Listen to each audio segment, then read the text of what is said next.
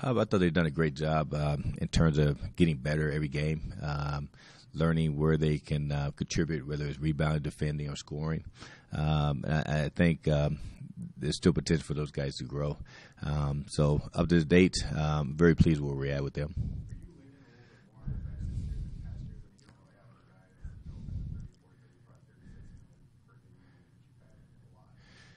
Well, we talked about getting more depth last year, recruiting to play more guys because we thought, playing guys with 36, 37 minutes, that's a lot of minutes, especially when you get into March and kind of break down. So that's what we kind of recruited towards, is having more depth. And so I'm using more guys now off the bench to kind of balance out the minutes.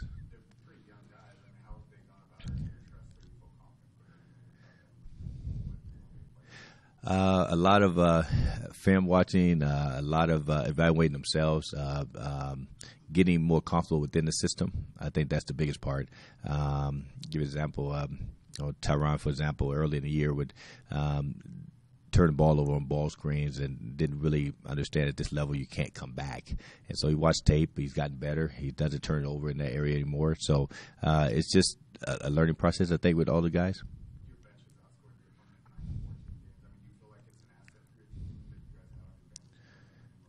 Oh, definitely. If you can get whenever someone's struggling in your starting lineup, whenever someone gets in foul trouble, to have the luxury of going to your bench and knowing that you can still pick up the pieces, I think that's a big plus for us.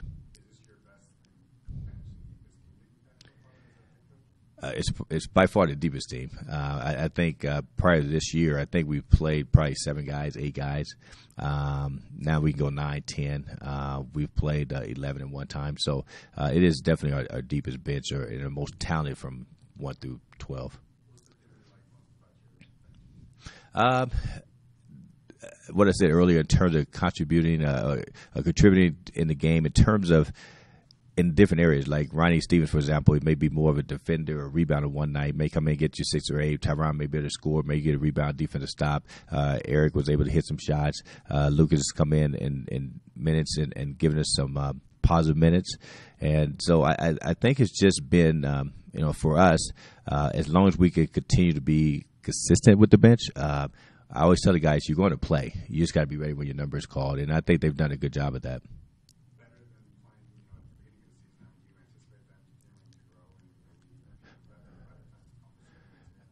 No, I think so, and I think you've seen our team. I think when our bench has gotten better, I think our team's gotten better too, and so that's their big plus. I mean, a big difference for us winning. I really believe that we can't rely on our starters for 40 minutes. We're going to need everyone. So I think they're going to be better by the time March comes. I mean, the room for growth is still there.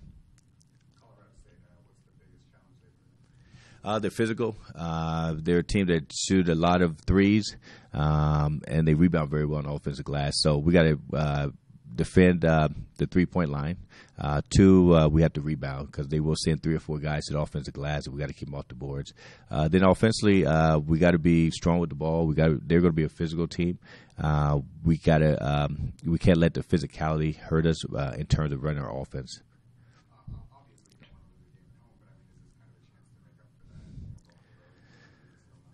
Well, you just want to, I say it all the time, you just want to give yourself a chance to win. Road games are tough to win. And if we can just go in and at the end of the last 2 or 3 minutes have a chance to win, I'll be pleased. But they're tough at home. I think they only lost 1 game at home so far. So.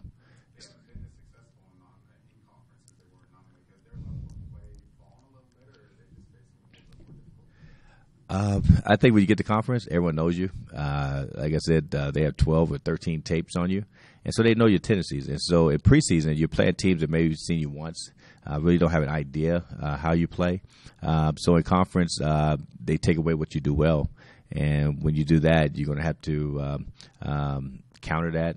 You got to be better on every night, and I just think they're just getting caught in that. I should say call, but they're playing teams that know them very well versus preseason when they probably didn't know them as well.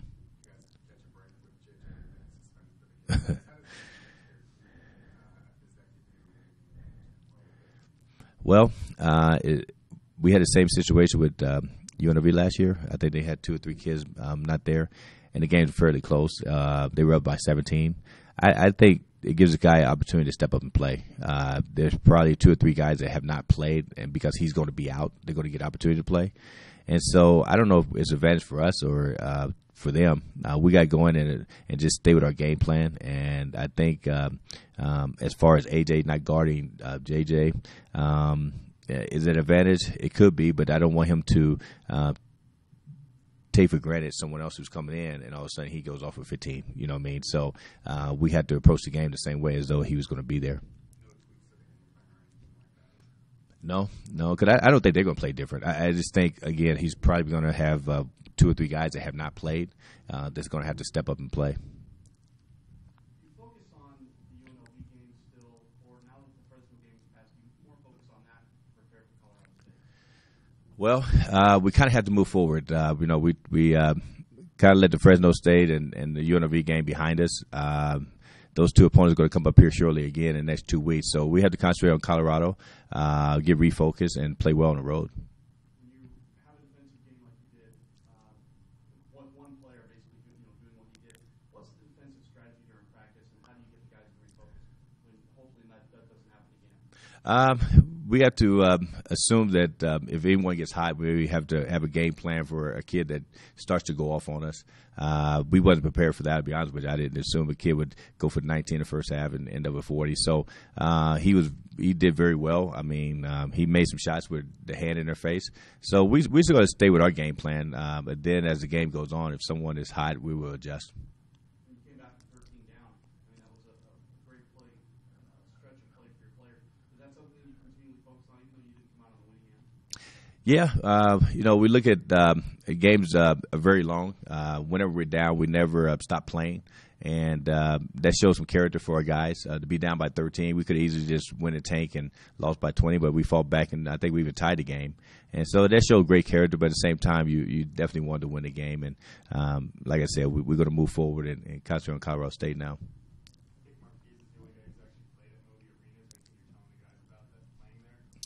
No, other than this hostile environment. I mean, everywhere we go, there's going to be 5,000 to 7,000 fans. They're going to be rooting against you, and you just have to lock in and focus what's on the court and focus on what we're doing. They're a pretty deep team as well. Do you really expect to see much fall off from Avila not playing? Well, it's going to be different. I don't know if necessarily a fall off. I think there's going to have some guys that step up. Maybe a guy that's averaging 10 may have to get 16 or 18, and they're fully capable. But they do have a deep team.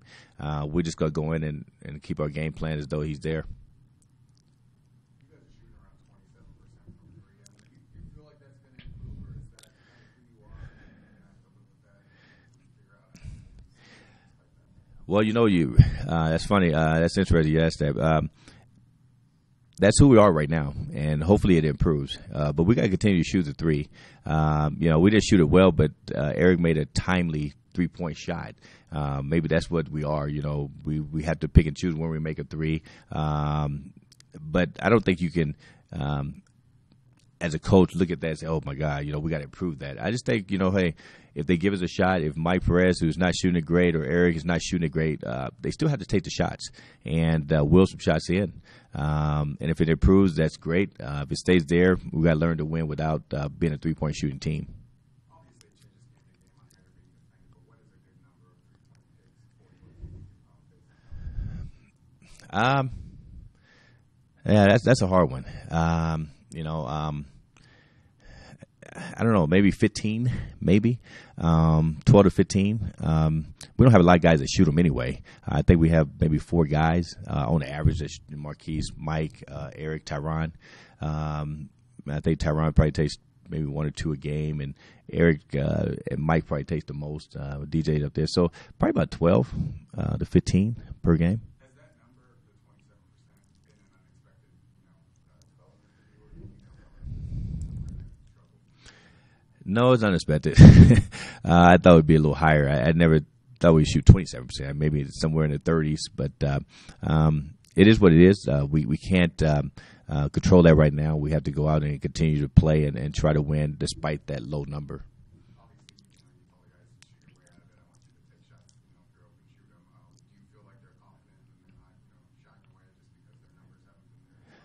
No, I don't think they're shying away. We work on it in practice.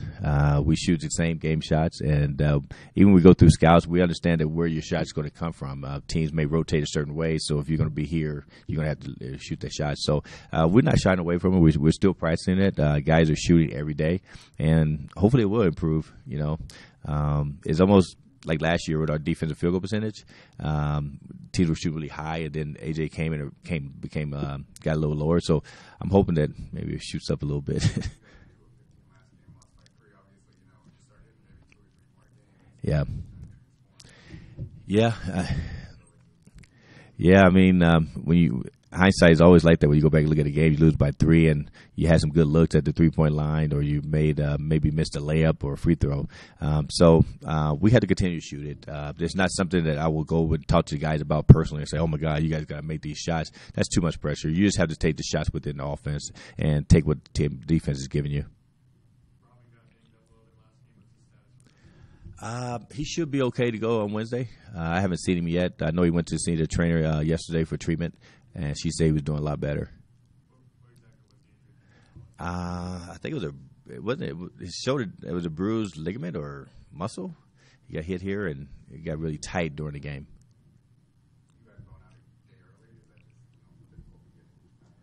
Well, I didn't know what the weather was like. We were out of school. There's a flight direct flight about 1, gets you in about 4:45. You go Tuesday.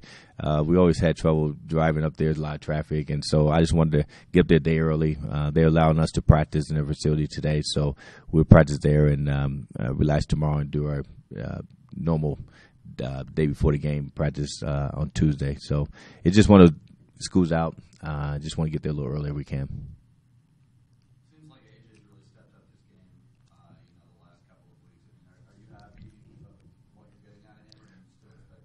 No, he's averaging double-double pretty much. He's doing a lot down there for us. He's scoring. He's getting offensive rebounds, giving us second shots, blocking shots. So he's doing a great job down there, and I just want him to continue to be consistent and give us that almost every night.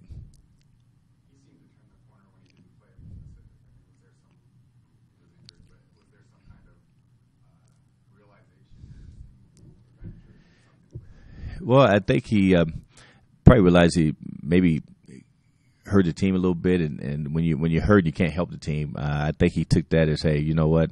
When I'm playing, I'm gonna give my best. And the way we lost at Pacific, I think it bothered him a little bit because he could have helped if he wasn't hurt. And I think that's just kind of something personal that you kind of take and say, you know what?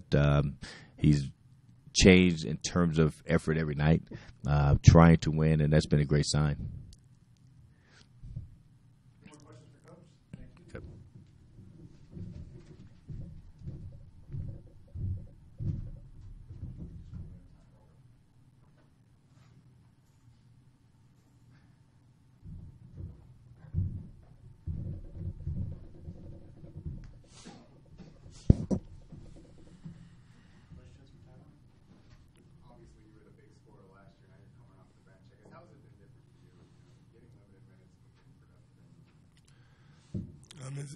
It's definitely been a change, and I have to adjust to it. I'm not gonna lie, but I just like every time my number gets called, I just want to be productive on the floor, and that's mainly what I've been trying to do every time I touch the floor. So, is there a different sense of urgency because you're going to be going short of spurts, so maybe you go a little bit harder and you're not going to wear yourself out? I guess how does your mindset change as a 6-man?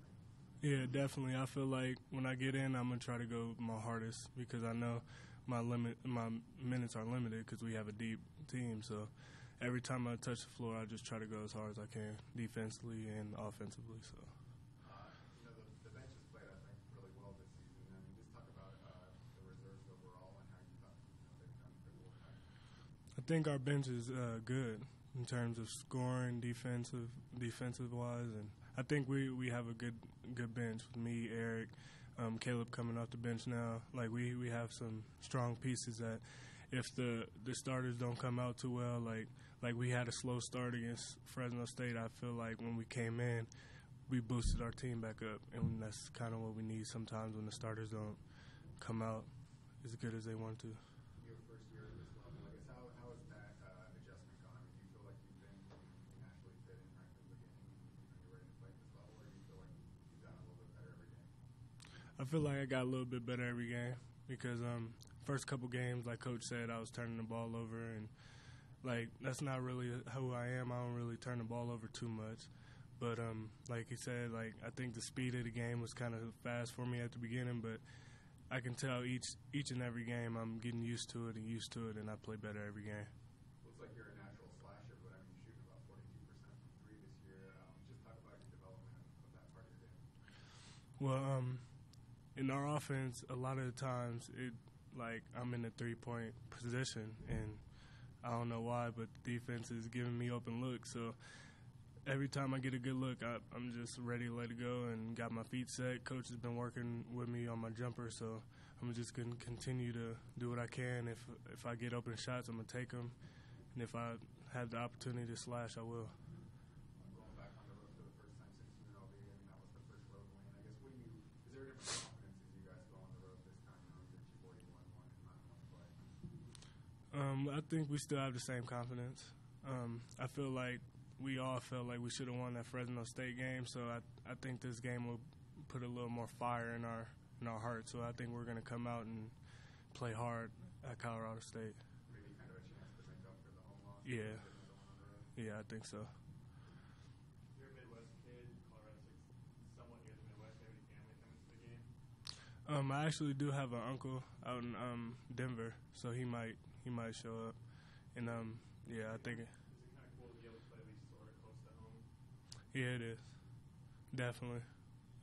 Some of my family is out there, and they might actually come up from Nebraska, too, so I'm not sure yet, but they might because it's only a 7-hour drive or whatever, so. And we're playing a team that's their leading scorers out. Does that almost make it a little harder because you're maybe not exactly sure what to expect from them?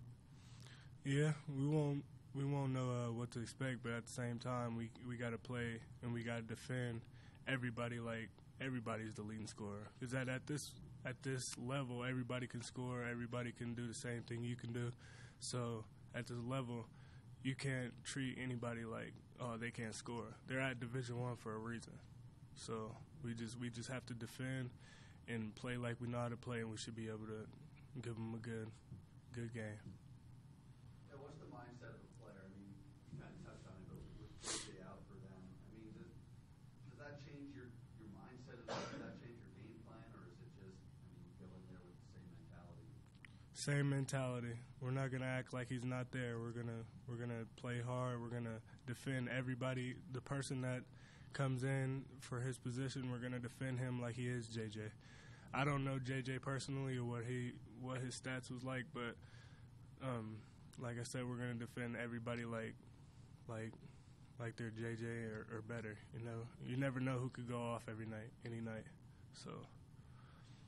Obviously, you know, Colorado State's had a lot of success this year, the past couple of years. I mean, they're always tough to come. What have you seen from them that makes them so tough? What are the challenges they present? I'm not really sure because I haven't really looked. I haven't really watched Colorado State in the past years or anything, but Coach said they have good 3-point shooters. They defend the ball and they rebound pretty well. So. I would just say if we keep every shot contested and we rebound, we should be able to be in the game, regardless. So. What would you do in a road-winning confidence so early to boost team's confidence? It'll boost our confidence up because, like I said, we all felt like we should have ended up with a win against Fresno State. So I feel like if we get this win in Colorado State, it'll definitely boost our conference up for the next conference game. Any more questions?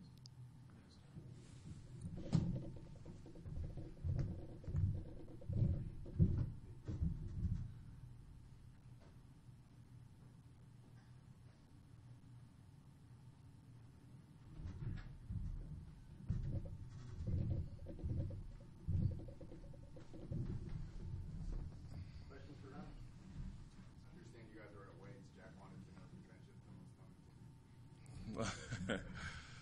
Yeah, I think I do. Yeah, by far. Yeah. The bench has played really well this year, and you're part of the bench this season. I guess just talk about that group's effort and what you think you guys have provided to the team this season. I think the biggest thing is the energy You know, we, like Tyron was saying, we pick up what the starters kind of like drop off at times because, you know, sometimes a player might not start out as well as they want to, and that's when we come in, you know, pick them up, pick the team up. And I think that's our biggest thing, the energy and the, you know, tenacity we have coming off the bench. I mean, obviously you don't get to the Division I level unless you're a star player in high school or the levels below. I guess, is there a different mentality coming off the bench? Is it kind of, you know, difficult to adjust to, you know, when you have that role because you usually start?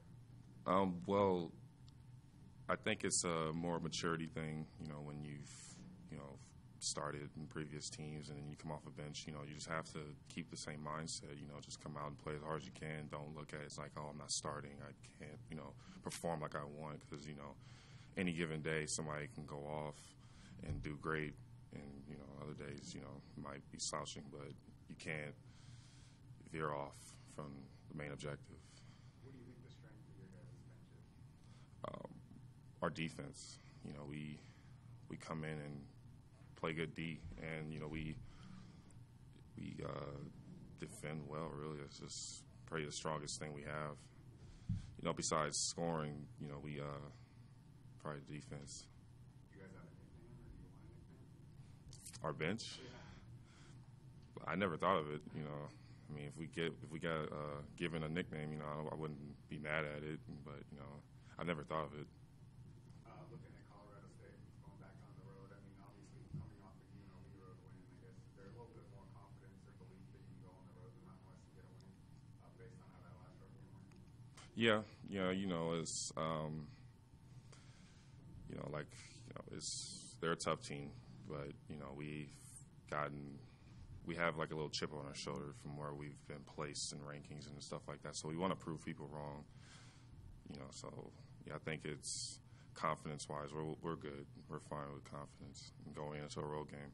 Going back to the bench aspect, I mean, a lot of times, you know, there can be egos crushed and things like that. It seems like, you know, the chemistry with the team's really good. And, you know, people just, they don't really care what their role is as long as they're contributing. I mean, how much of a benefit has that been that, you know, the bench players have kind of accepted their role and not, you know, wanting a different role?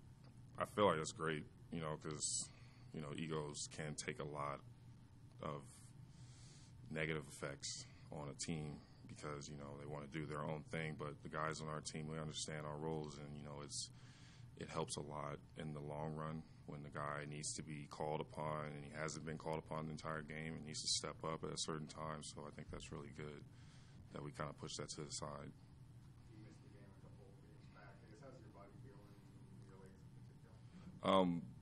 They're doing a lot better now. I've started a different routine that's been greatly affecting my body. It's you know, I've been stretching a lot more on my own, let alone practicing, you know, weightlifting and stuff like that. And it's really been beneficial to my game because I can tell a difference in my body when I'm starting to play now compared to earlier in the year when I wasn't stretching.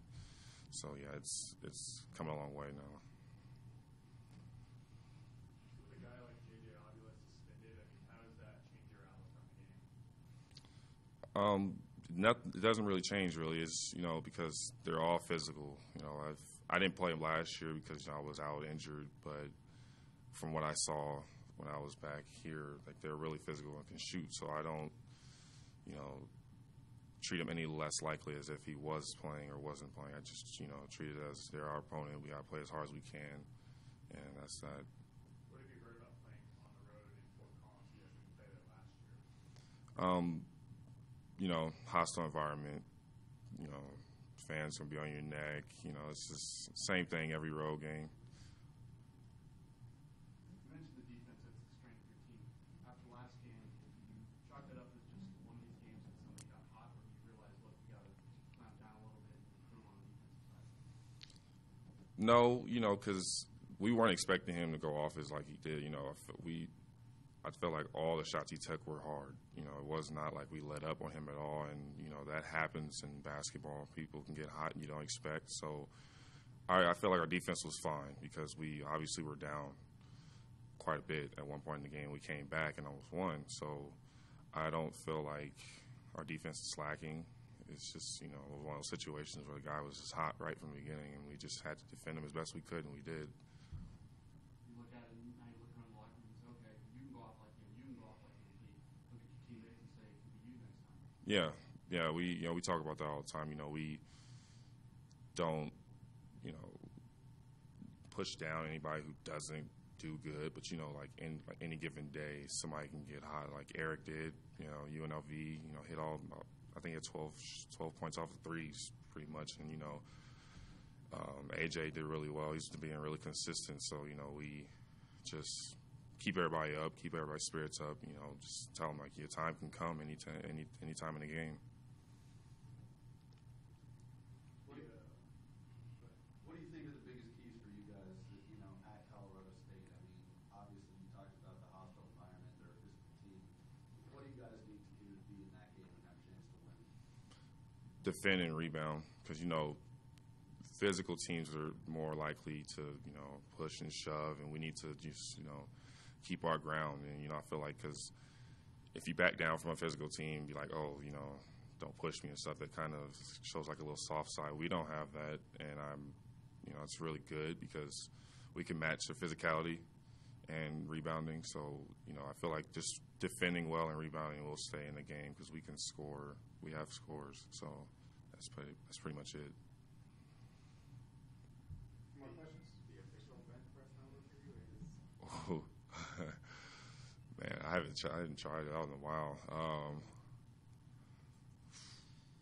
Probably 270, a little bit over my weight, but yeah. Thanks, guys. You're waiting for the bus.